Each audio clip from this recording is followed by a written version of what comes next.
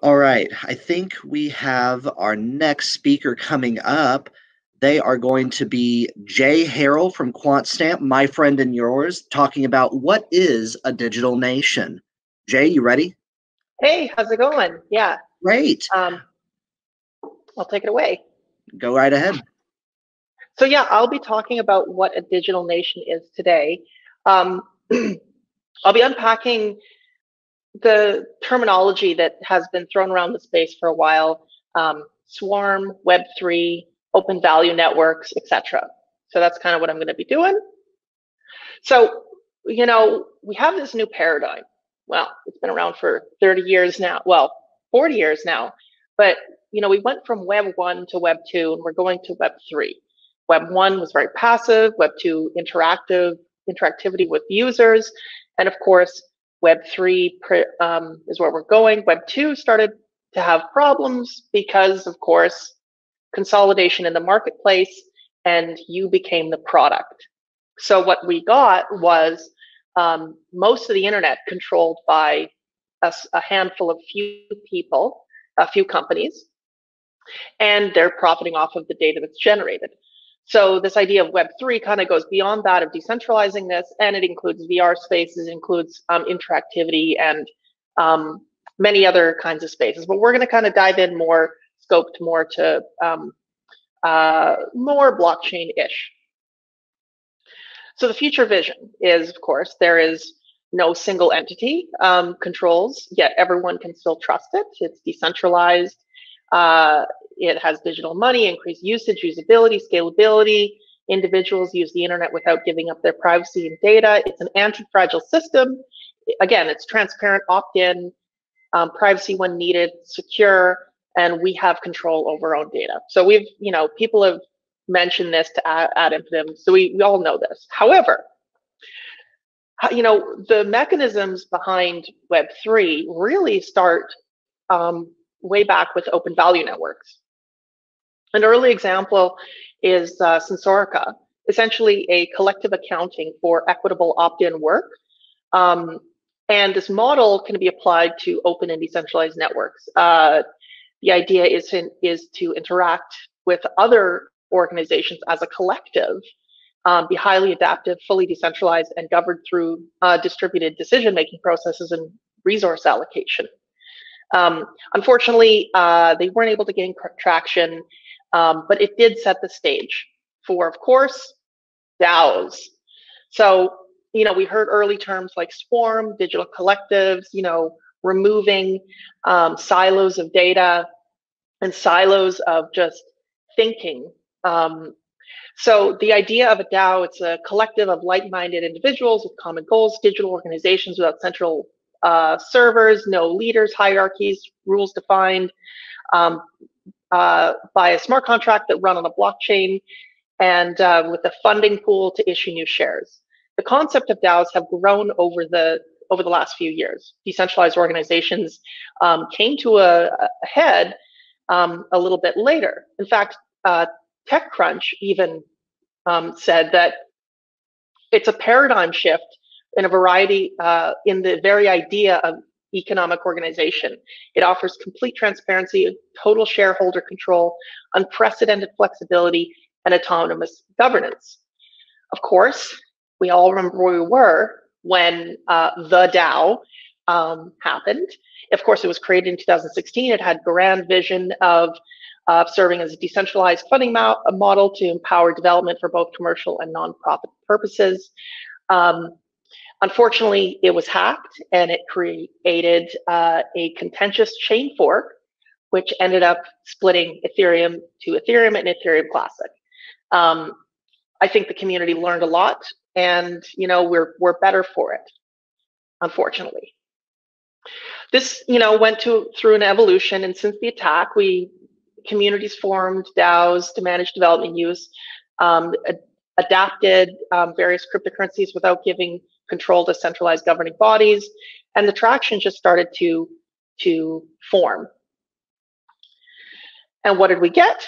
We had the rebirth of DAOs. We had Moloch, Metacartel. In 2019, it reduced friction and organized people and resources. And by 2020, it actually came to a fold and gave people a reason to cooperate. Ultimately, these mechanisms of collective accounting are seen in various examples of DAOs, conceptually, like Gitcoin, which is more of a funding inwards and allocate work outwards via bounties. We started to see the growth of DeFis and distributed storage systems and interfaces that make it easier for people to participate and vote. These are some factors that drove the growth.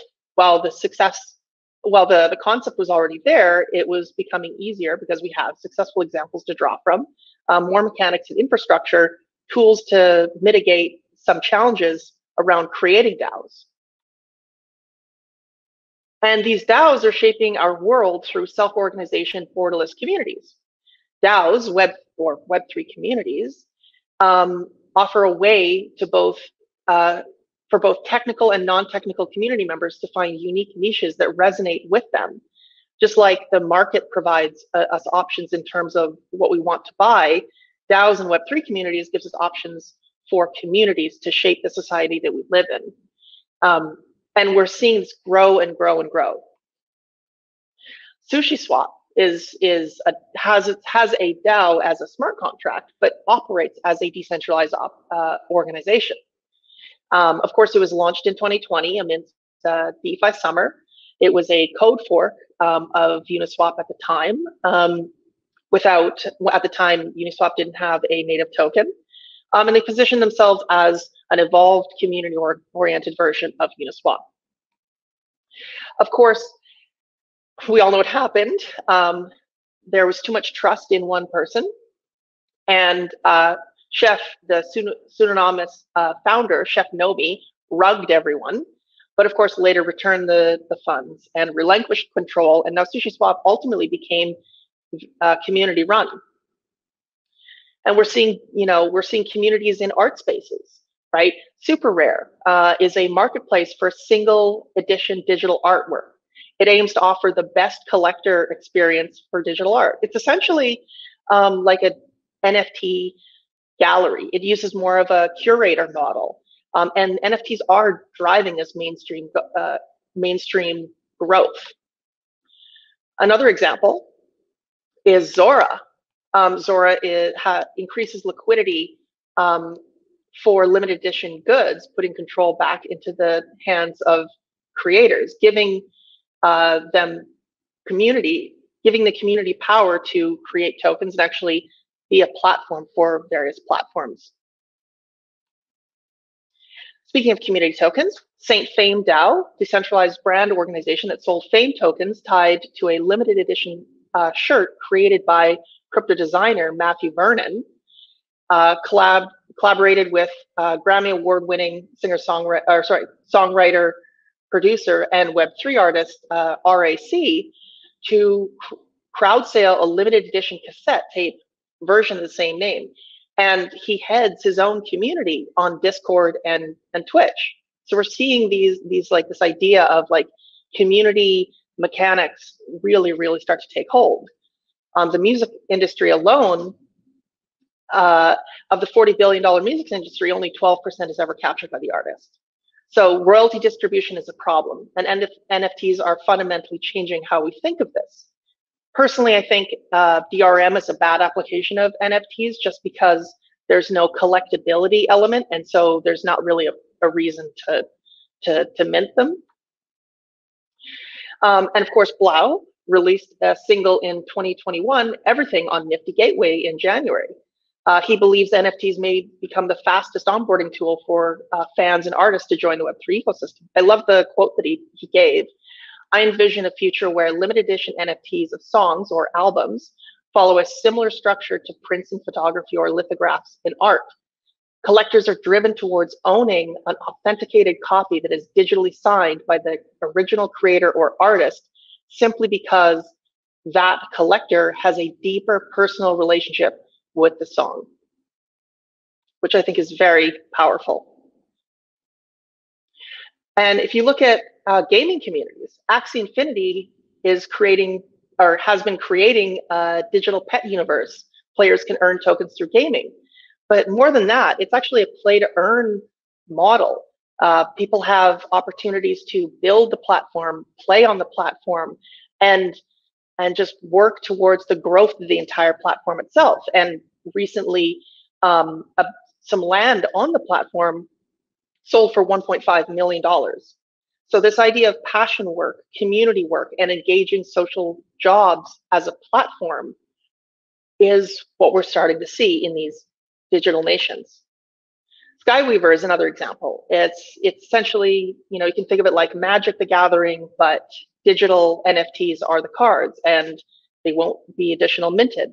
But you own the card, and it's on Ethereum, and it's not owned or controlled by a AAA studio.